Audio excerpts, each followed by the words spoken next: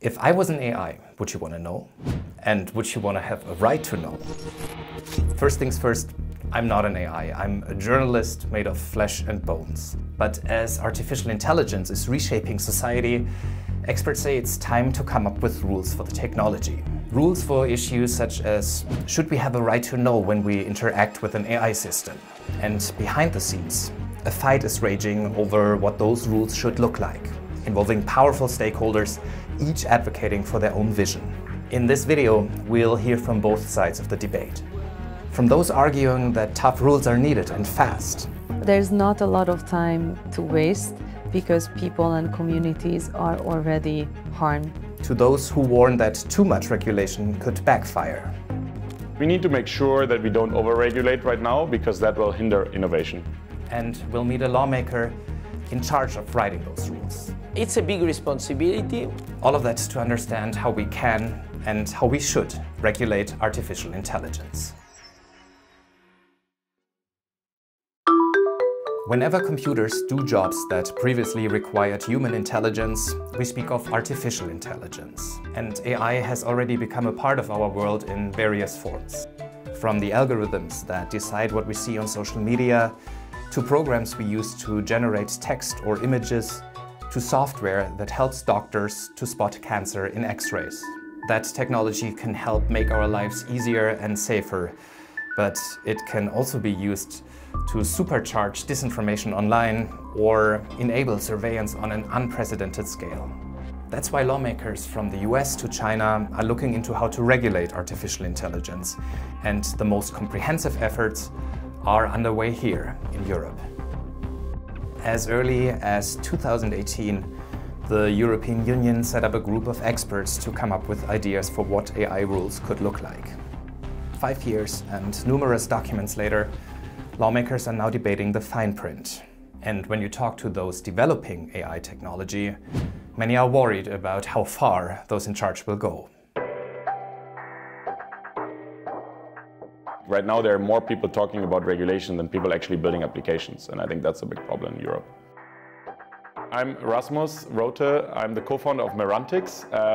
We are building AI companies here in Europe, in Berlin. My personal background is actually in AI research, so I was a scientist before, there saw this potential of AI, and now I turned that into companies. This is the AI campus in Berlin. It's the largest co-working space for AI in Europe. We came up with the idea 2 years ago to create one place where basically all the stakeholders working on AI come together and work together. For example, we have Vara that are working on breast cancer screening, so using AI to help radiologists to do a better job.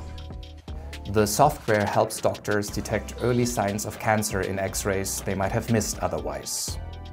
AI technology like that will change every aspect of our lives, Rasmus says, and he's advocating for its development on several fronts. I'm actually one of the co-founding board members of the German AI Association.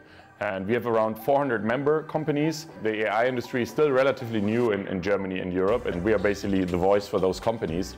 AI is never good or bad. The same algorithm can be used to do cyber warfare as well as do cancer detection. So it's all about what is the use case the AI is used for and who is using it. I think there's a danger right now that in the short term we are over-regulating a lot of really good use cases. And overburdening rules will hit startups like his particularly hard, Rasmus says. A lot of the innovation comes from small startups, and so the more regulation we put, the lesser innovation we will see from these small companies. Rasmus Rothe isn't the only one who thinks like that. We spoke to several other European entrepreneurs who expressed similar concerns. But while there's no doubt that the opportunities of AI are vast, so are the risks. And when you talk to digital rights advocates, they will tell you that we need tough rules to mitigate those risks.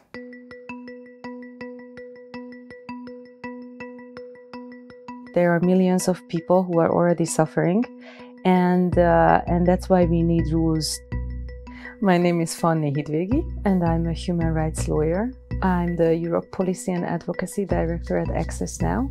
I'm a recovering lawyer. I really hated myself for going to law school, but I found my calling in the human rights world and protecting digital rights in civil society. We started to work on artificial intelligence around 2016, 2017. In 2018, Fanny was made a member of the EU's AI expert group. Since then, she's been lobbying for strict rules, often against the interests of governments and industry. It's an uphill battle. We are at the Computers Privacy and Data Protection Conference, which is one of the most important events in Brussels about privacy and data protection. It's a funny mix of seeing the Commission and the tech companies as the highest sponsors. Access Now is a moral supporter down there. It also shows the power imbalance, you know, because civil society, we are somewhere down there. And well, the EU institution is here, surrounded with all the tech companies. In the debate over rules for AI, she says fundamental rights often take second place, and that worries her. Artificial intelligence, machine learning, and all these, let's say, complex algorithms and data sets replicate the biases that we humans have.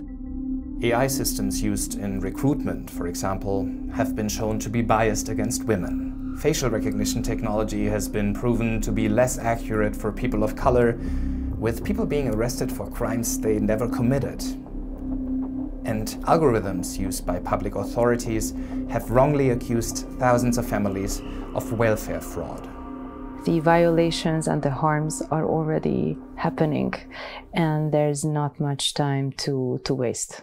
Startup founder Rasmus Rothe in Berlin and digital rights activist Fanny Hitwegi in Brussels represent the two major camps in the debate.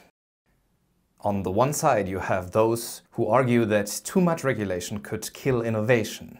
And on the other side, those who say that protecting fundamental rights should always come first. Now, both have a point, no? So, how do you strike the right balance? That's the job of lawmakers, and here in Europe it falls mostly to the European Union. We are trying to influence the debate all over the world, not just in Europe. My name is Brando Benifei. I am a member of European Parliament since 2014. And I am presently the co-rapporteur of the European AI Act. Along with a colleague, Brando Benifei is leading the negotiations with other institutions in Brussels and governments across Europe. We have tried to bridge these two approaches, pro-fundamental rights and protections, and on the other hand, the need to sustain innovation and development of AI in Europe. The key idea is to regulate AI systems according to the level of risk they pose to the safety or fundamental rights of users. When those risks are minimal or limited, for example, when AI is used to filter emails for spam, only few rules apply. That's different for high-risk applications, which can have life-changing consequences. For example, to help decide which students qualify for higher education. These need to comply with much stricter obligations. Whenever AI systems pose unacceptable risks, they are completely banned. In the EU, those bans will likely include the social credit systems used by authorities in China to rank citizens according to their behavior. And lawmakers in Brussels hope that these rules will become a kind of blueprint for other democracies. We see that there is an ongoing debate on AI and the possible rules on AI. And it's a bit behind the one in Europe because they are often discussing what we have been discussing some years ago. We see how much we can influence this legislation and we want this to happen. So what do entrepreneur Rasmus Rothe and digital rights activist Fanny Hitwegi think about what lawmakers are coming up with? This is a very industry-friendly and innovation-oriented approach. So from the outset, we are not happy with the structure of the AI Act. But within that framing, we are supportive of the law as it is now. It recognizes that there are areas of applications or AI systems that should never be in place. It seems right now that this AI regulation will create a lot of uncertainty, and uncertainty is the worst for innovation. It's not a lot or little regulation. It's not that I'm against regulation, but it needs to be super clear. And the way the regulation is phrased right now, it leaves a lot of question open. And what about the question we raised at the beginning of this video? Should we have the right to know if and when we're interacting with AI? It's a good question. I don't actually know. I think it's totally fine to disclose this. Like, I think if I think about our applications or also companies of friends, I think there's no problem in disclosing that. Why should we hide it? Yes, we should know when we interact with an AI system. Yes, we want to make it transparent when you are talking or interacting with an AI. So there is room for consensus, at least among the 3 people we heard from. In other areas, it will be harder to find common ground, because coming up with regulations that both foster innovation and protect fundamental rights is a balancing act. But it's possible, and it's important to have this debate, because we want to make sure we can reap the benefits of AI technology while also making sure that it's put to good use.